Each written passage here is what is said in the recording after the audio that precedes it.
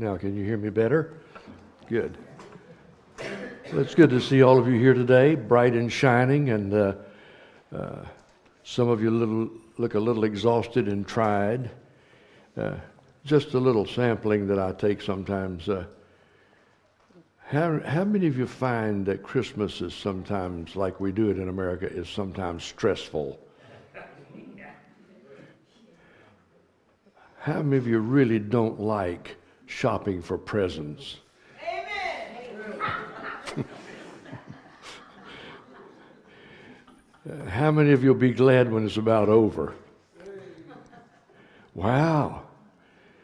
Well, there's a bunch of Scrooges here this morning.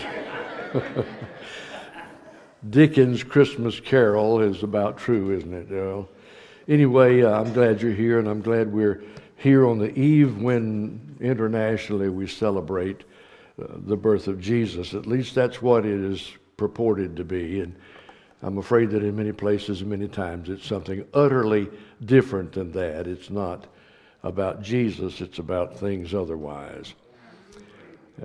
So we'll leave that as it is and go on from there. If you have your Bibles, would you turn with me please to the Gospel of Matthew, chapter 3, the third chapter of Matthew. For those of you who are in the Sunday school hour, you heard some brief commentary on the passages that I'm going to be dealing with this morning from Brother Dempsey, but we'll go back to that in a moment. In chapter 3, verses 16 and 17,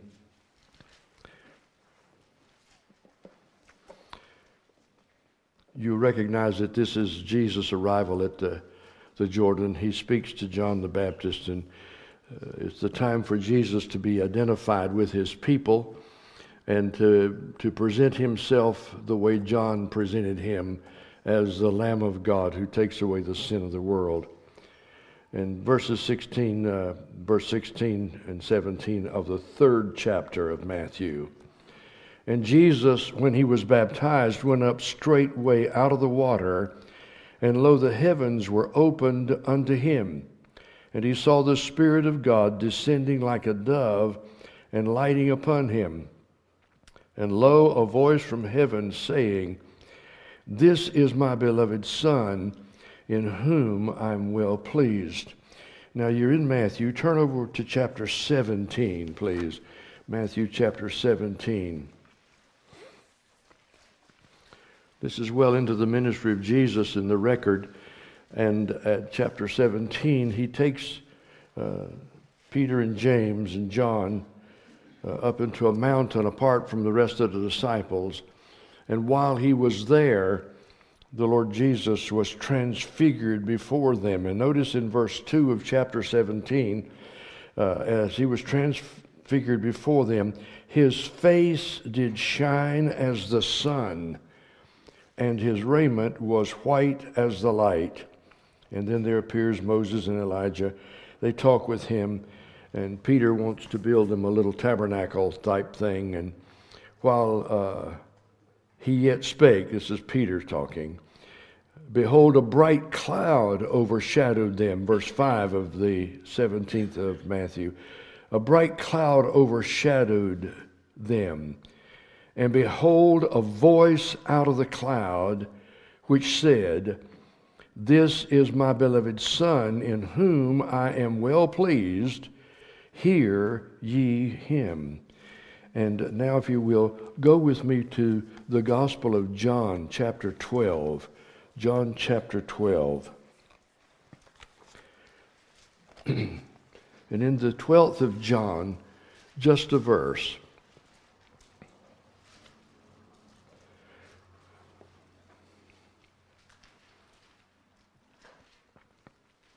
Verse 28 of the 12th chapter of the Gospel of John. But we'll go to verse 27 first. Jesus is speaking. Now is my soul troubled, and what shall I say? Father, save me from this hour. But for this hour came I unto this hour. Verse 28, Father, glorify thy name. Then came there a voice from heaven saying, I have both glorified it and will glorify it again. And the people therefore that stood by and heard it said that it thundered. Others said, an angel spake unto him. Jesus answered and said, this voice came not because of me, but for your sakes. With that read, would you join me as we pray? And as we bow to pray, pray for our Father to speak to our hearts today. And I think it's always right and profitable for each one of us personally and private to say to him, Lord, speak to my heart. Minister to me today and give me ears to hear and eyes to see and understanding that is quickened by your presence to know and to learn your truth. And we pray for ourselves as well. Let's pray. Our Father in heaven, we're grateful to you for the privilege and the joy of an open Bible. And we come once again into your presence to seek the anointing and blessing that only you can give as we come to understand your truth. We know that this book is Spirit written, and we know that it can only be taught as it's Spirit led and taught. And so we pray that you will in these moments bless and speak to our hearts and minister to us, Father, as only you can in ways that you know we stand in need.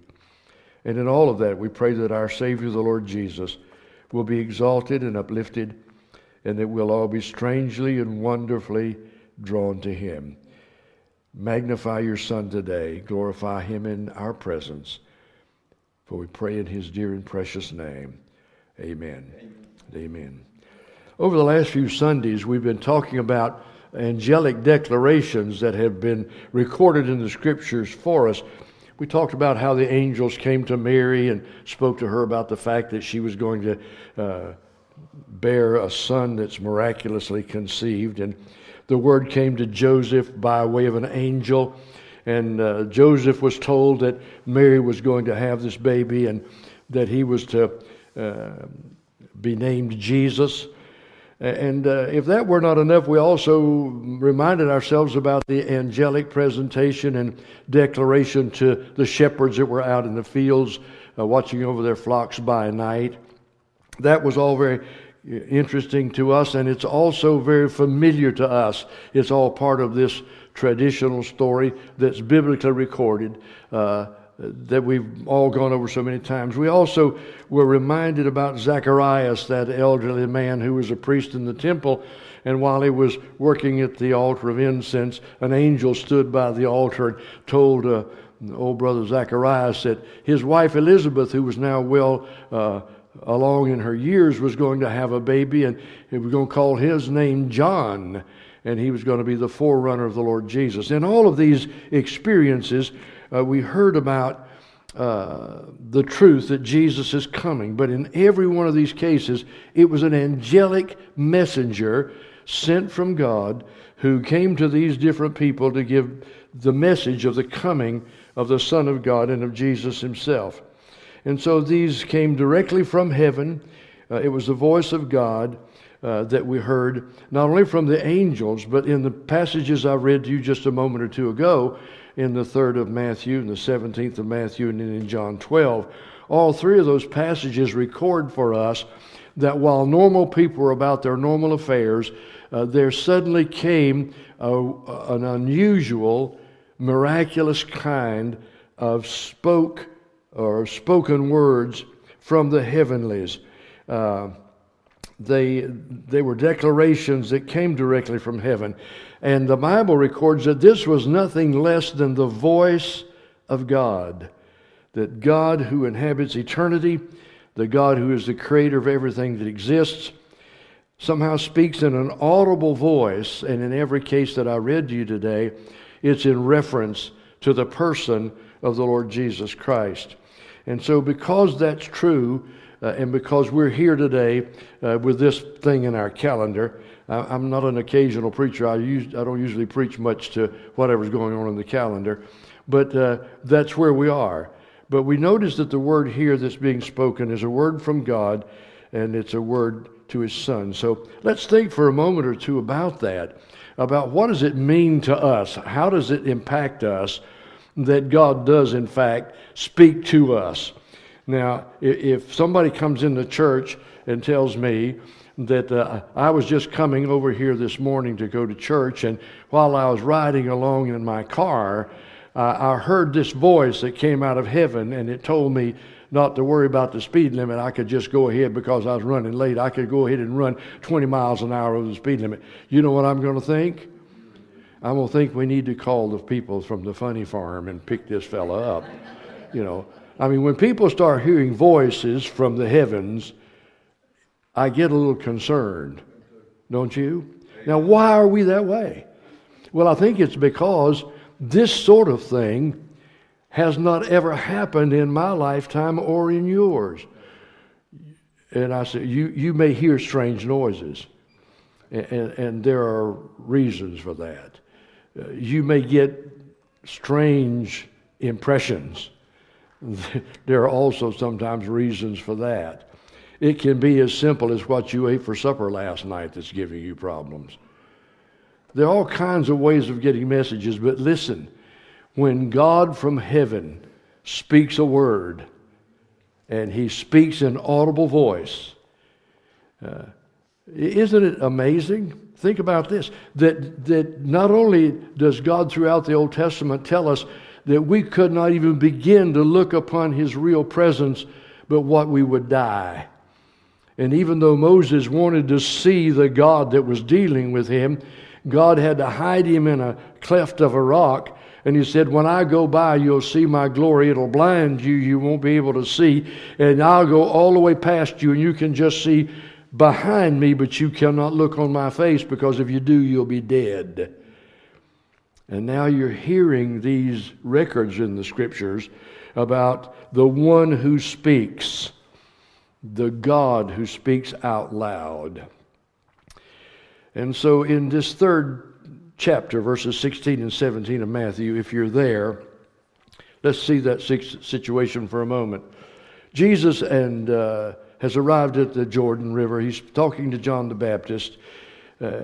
John is a little bit concerned about the fact that Jesus wants to be baptized by John, and John says, no, you've got it in reverse.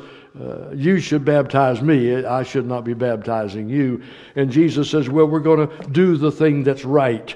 We're going to do the thing that's right. And we know that his baptism was not a baptism unto repentance, which was John's normal baptism, but rather it was Jesus identifying himself with his people who would follow him. And later he'll say in the Scriptures, he that believes and is baptized in that public declaration of allegiance to Christ and identify with Christ, he joins to this business of our personal profession of faith and experience of God's so great salvation. And so Jesus comes to John to be baptized, and as he's coming up out of the water, this voice speaks from heaven out loud. And God speaks and says, as he declares it out loud, Jesus is his Son. At the same time, this Holy Spirit, a dove comes down and lights on Jesus, and this is symbolic of the presence of the Holy Spirit of God. And so in a moment of time, recorded in Scripture, the Father, the Son, and the Holy Spirit in triune personhood in the one essence of the God who is one are seen to be in appearance at the baptism of the Lord Jesus Christ. And so the Father speaks out loud. And this is what he says. He said, this is my beloved Son in whom I'm well pleased. Now think about this. At this point in his life, the man, Jesus of Nazareth, 30 years have gone by since he was born. He's 30 years old. And he appears to John to be baptized. And then this voice from heaven speaks. Now, the Father, who has superintended and supervised his conception and his birth and everything that's occurred in his life from his birth until this moment in time, looks down upon him, this Father who has overviewed his entire human experience and his entire human behavior, every action, every attitude, every response, now declares, this is my beloved Son. I'm completely well pleased at his private, personal life in its entirety. So what's he saying? He's saying that from the moment of his conception till this moment of his baptism, I, as the eternal Father, by the Holy Spirit, have brought into existence the human Jesus, who is the God-man, who is God in human flesh. And this dual nature of Christ is a mystery that we preachers talk about and that we all meditate and try to understand, and yet it goes beyond our comprehension. But here's God, and he's saying about his Son, in terms of his private, personal life throughout, from beginning to this moment in time, I am well pleased.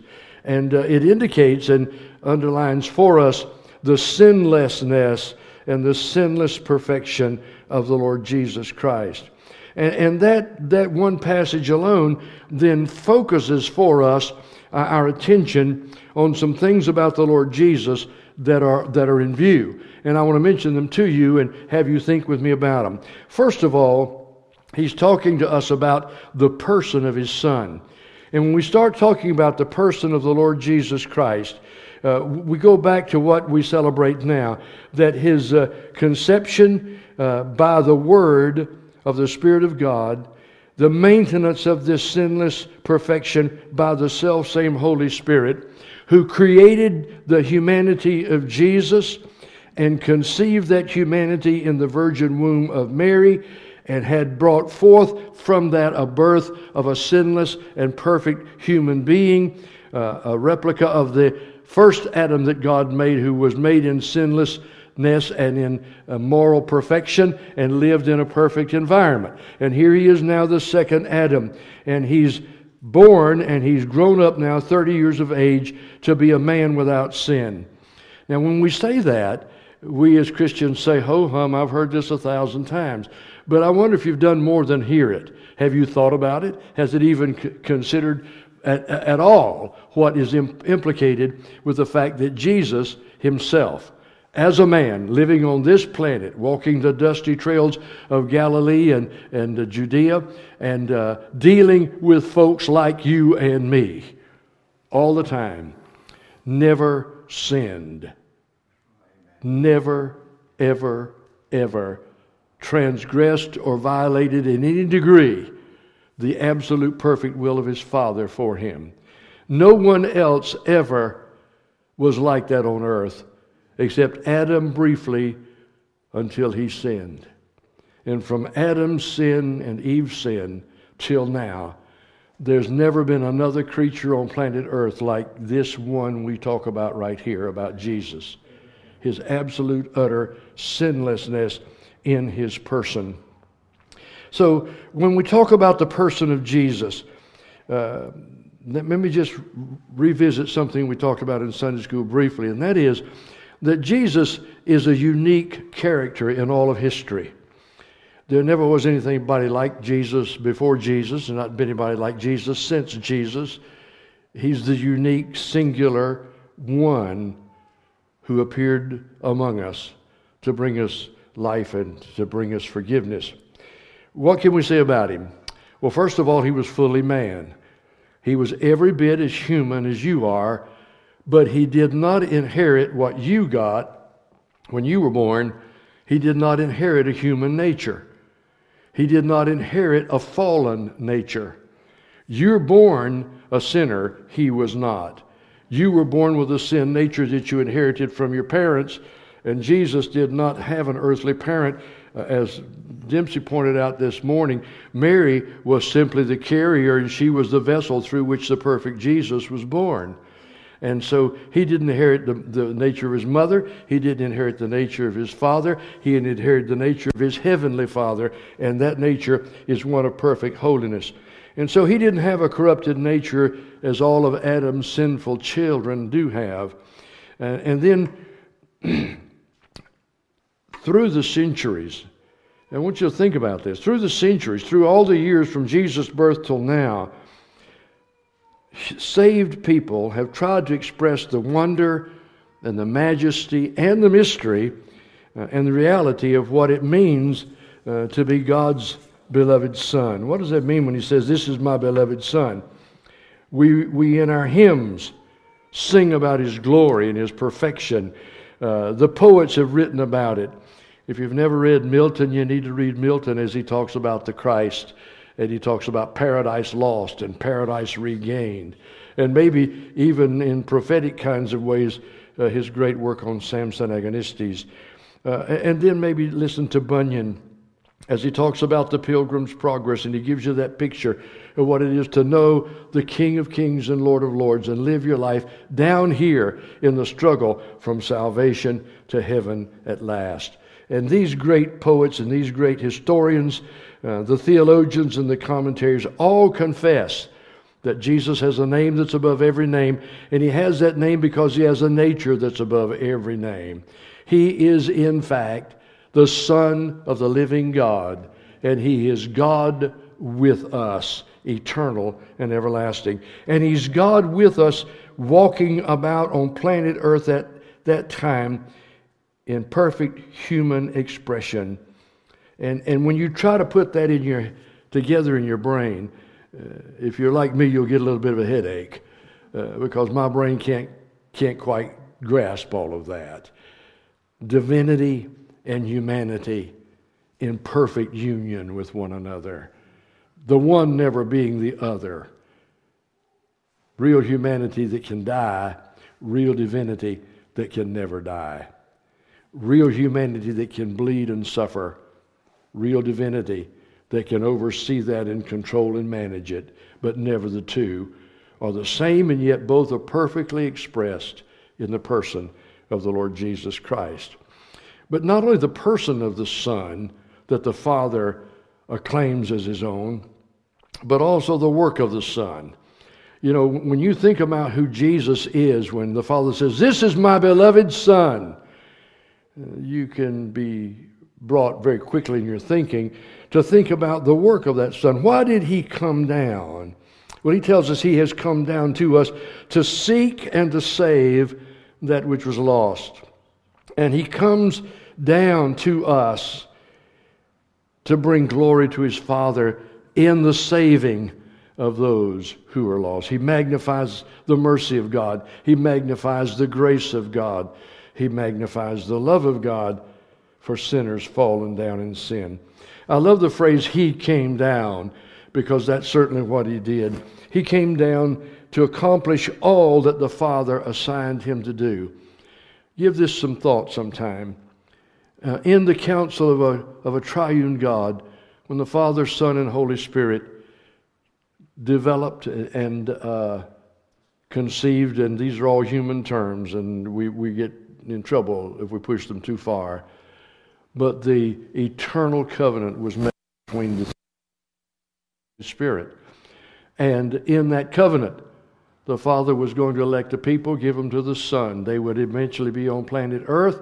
They would fall into sin. The Son would come to be the Savior, and the Holy Spirit would take all the work that the Son did to save them, and he would apply it to them and draw them savingly to the Father. And he would eventually and finally bring them safe home at last to be his eternal, everlasting people.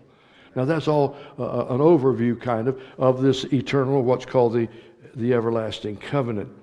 But while he's here on planet Earth, the Son has something to do, and the Father has assigned him a job. He's given him words that he is to speak. He's given him deeds that he should do. He's given him places that he should go, and he's got all of that to do. And so he came down to accomplish all that the Father had assigned him to do and to be. He was assigned to speak God's word. He said, "The words that I speak unto you, they're not my words, but they're the words of him that sent me." So he was assigned to speak the words of God. He was also assigned this task of demonstrating God's love and compassion to a lost world. Do you ever ask yourself the question, why in Jesus' ministry while he's on earth, public ministry, why does Mark list miracle after miracle after miracle? Why does Matthew bring up miracle after miracle after miracle? And when he does, Matthew says, "This was done that it might be fulfilled," and he'll take you back to the Old Testament, and he'll cite an Old Testament passage that predicted that the very thing that Jesus is doing and that Matthew is reporting was all a part of the plan mentioned many, many times, hundreds and hundreds of years before Jesus was ever born. And so he's come to demonstrate God's love and compassion through the miracles of healing and even the resurrection of the dead. Has it ever occurred to you that when Jesus was at the gate of the little village of Nain and the funeral procession was coming out the gate, going to the burial hill, and Jesus stops the procession, and there's a young man on the funeral bier he's dead. And the Jewish folks had ways of determining that somebody was really dead, and he has been dead now for a day or two. And he's on the way to being buried. And he stops it. And there's a widow woman walking behind, and her son was her hope of her life.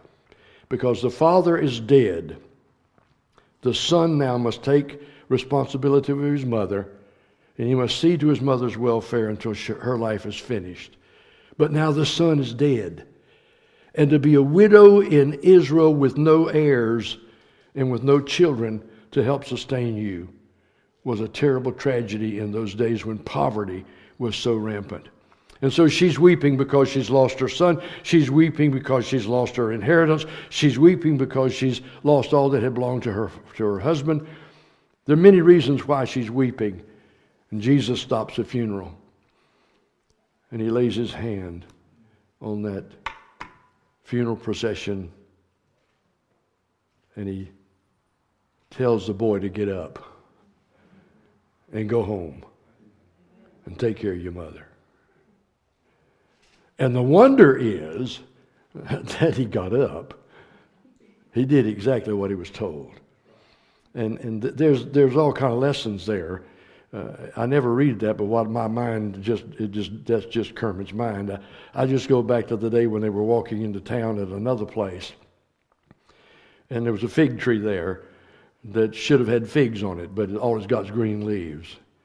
And the kind of fig trees I grow, Tommy, they don't do anything but just grow leaves. But anyway, Jesus goes to the fig tree and he finds no figs on it. And you know what he does? He speaks to the tree. Now, if you make trees, if you create a tree out of nothing, you have a perfect right to talk to a tree. But if you don't make them, please don't have any of us find you talking to them, okay? Scotty, I don't think that'll work. But Jesus speaks to the tree. And they going into town and do what they're going to do, spend the night. The next morning they're leaving town.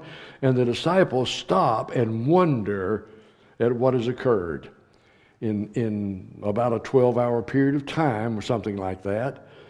That tree that was full of life, full of leaves and full of strength and growing, that tree now is withered.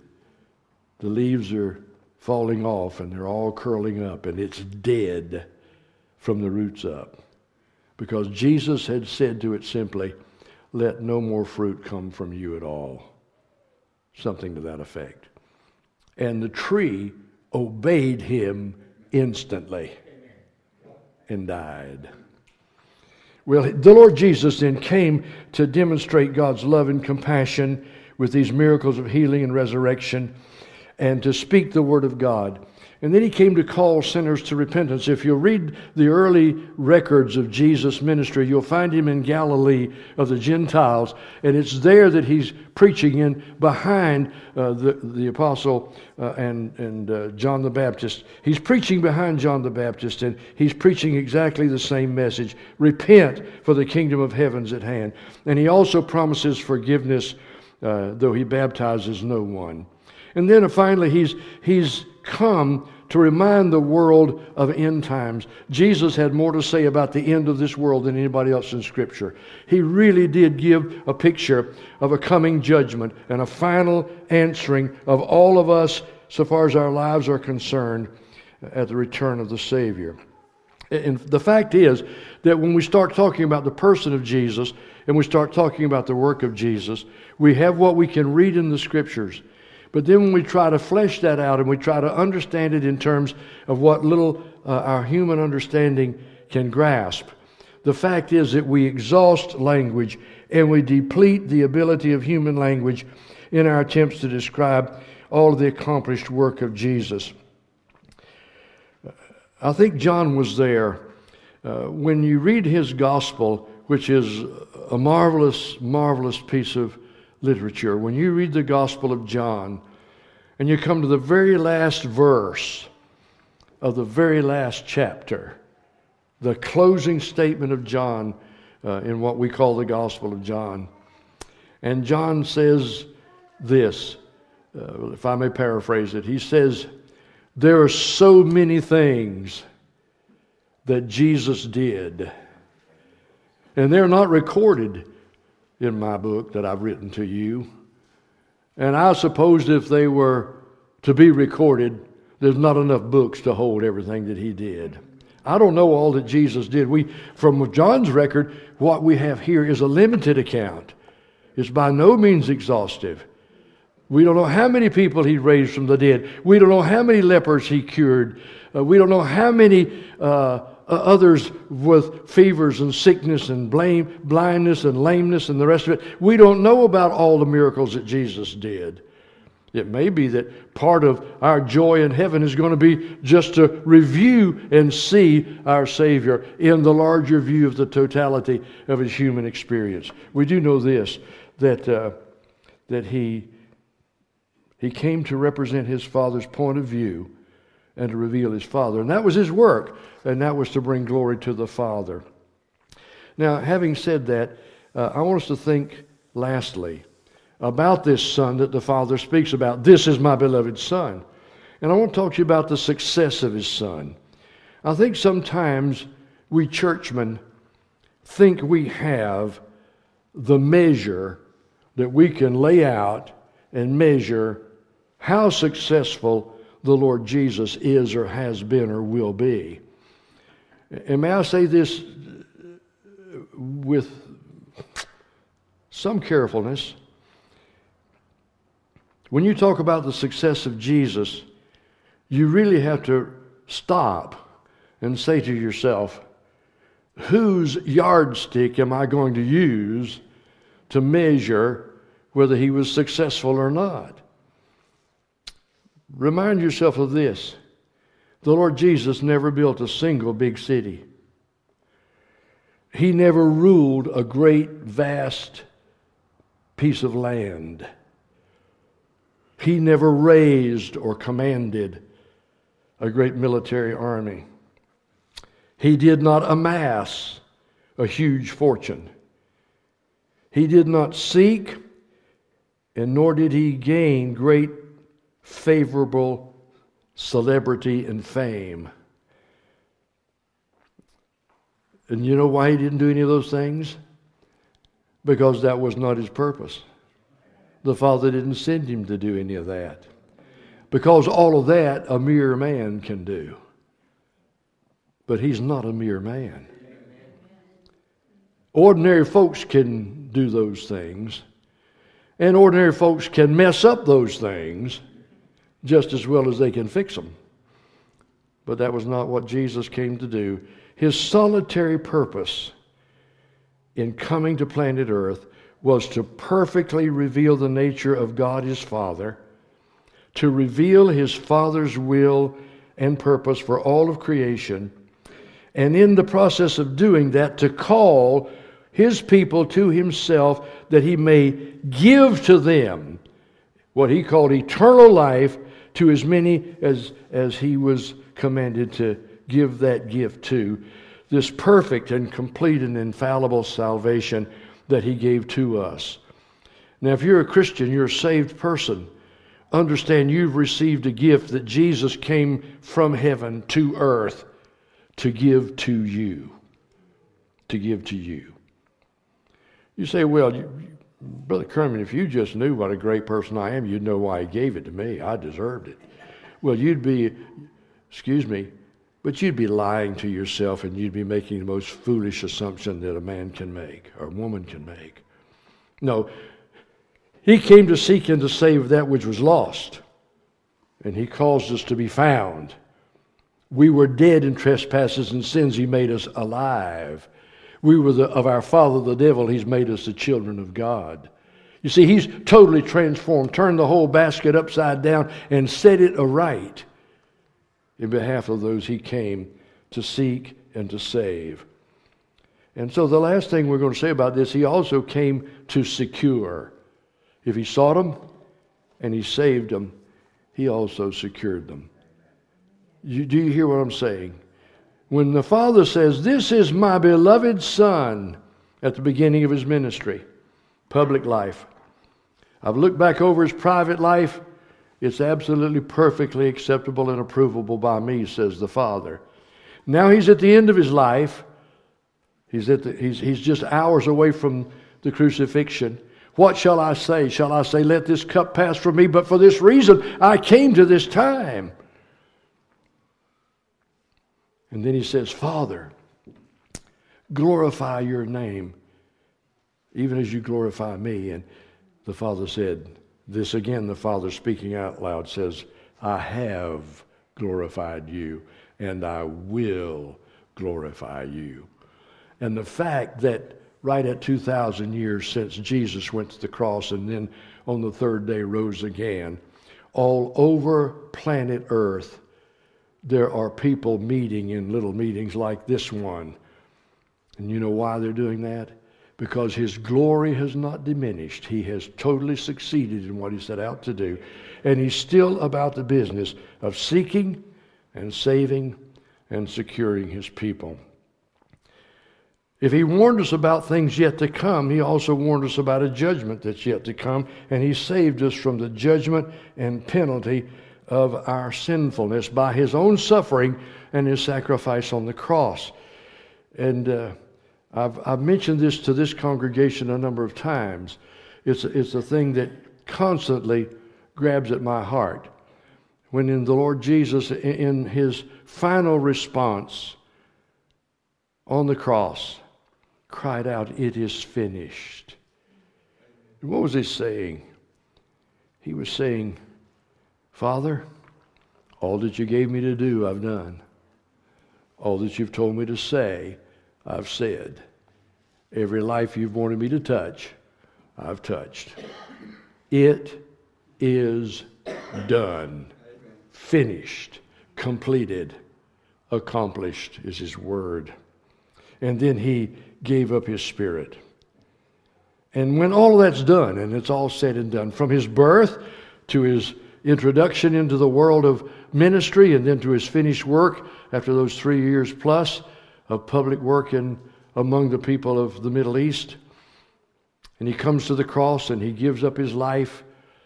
And he did say this, that nobody's taking my life from me. I'm giving my life. He is the self-willed sacrifice. He's giving himself a ransom for many. And he gave his life up. And from then, right on through until it was over, and on the third day, he rises again from the dead to live forevermore. Alive again. And the Father says, just before his death, he's struggling with that. He's agonizing with. It's reminiscent of John's account of the garden. And the Father says, listen to it. "This is my beloved Son." And every one of those words is significant. "In whom I'm well pleased." And in this account, he says, "Hear him." Or the literal translation, I think, is, "As for you, you must hear him." It's an imperative. It's a command. "This is my beloved Son. Hear him." He's commanding everyone that hears this word to listen to what Jesus has to say, to hear him in terms of his placing claims upon the life. Receive his word, hear his word, his finished work on the cross, and all that he's accomplished on your behalf. And this living and listening is not just what we do at a moment when we come to know him as our Savior and Lord, but the living and the listening and the hearing of the Son of God is an imperative for us every single day that we live, from the time he redeems us and saves us, and we know that we're now belonging to him. we enter upon a life that is nothing less than being constantly attuned to hearing Him and saying to Him on a daily basis, Lord, this is a day that you've given me. What will you have me to do today? To whom am I to speak today? In whose presence am I to live and walk and breathe today? And how am I to extend your message and present you to the world that you've left me to live in? Do you understand? We're not to live to ourselves, but we're to live to Him. We're not to live about what makes us happy and glad, but we're to live in terms of what makes Him glad and happy about the lives we live. And how do we do that? How do we do that? Well, very, very simply, we really have to live a life of listening. I have a wonderful son. I'm going to make a statement about him. But I think he inherited from his mother. I'll blame it there, because I don't want to take the blame for it. He inherited from his mother the tendency to talk. And every time he calls me on the phone, hey, Dad, what you doing? He doesn't want to know what I'm doing. He wants to tell me about what he's doing. Where are you going, Dad? He doesn't want to know where I'm going. He wants to tell me about where he's going. Oh, let me tell you about something just happened to me. And I won't get started before he said, oh, that reminds me, Dad, I did almost the same thing, and here he goes. And I have several members of my family that were vaccinated with what we used to call a Victrola needle. You have to be an old person to know what that is. But I mean, they just can really talk. And they talk, and they talk, and they talk. In fact, you can go to a Christmas party with my family, get over in the corner and never say a word, and it'll go on for 3 hours, and there'll never be a moment of silence. Somebody is going to be jawing the whole time. I'm just saying that to say that we're far better talkers and noisemakers than we are listeners. The last word that our Father said about His Son out loud was, "This is my beloved Son, in whom I'm well pleased. Hear Him." I wonder, as you start your new year, would you do this? It's a suggestion. Just start saying, Lord Jesus, make me a better listener than I've been up till now. And let me, like the prophet of old, hear in the middle of all the noise that's going on.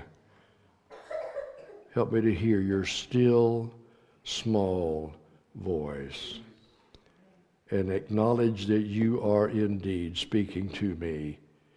You're directing my life. And of course what that means is that sometimes as you are in your walk, He'll say, stop. And you'll say, well, I will in a little bit. And He says, stop now. Well, I got to get over here first, and when I get over here, I'll think about stopping. And that isn't what He said, because we're not very good listeners. Sometimes He says, go. And you say, well, I will.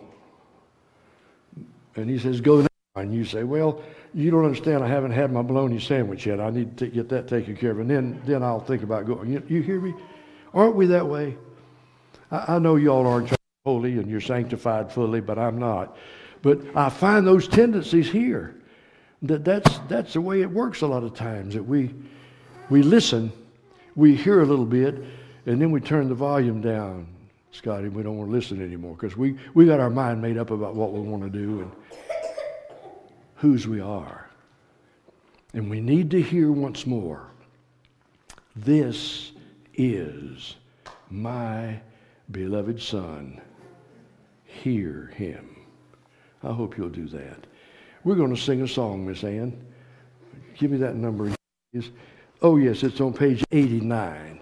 And we're going to stand as we sing together. And if there's a matter on your heart or in your life that I can help you with, or anyone in our church family can help you with, if you want to let that be known to me, I'll share that with the church family, and you're invited to do so. Oh, come all ye faithful. And I particularly like the chorus, so sing out strongly. Won't you please? Page 89.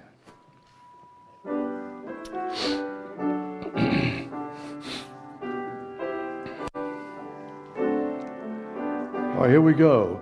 Oh, come all ye faithful, joyful and triumphant. Oh, come ye to Bethlehem. Come and behold him, born the King of angels. Oh, come, let us adore him.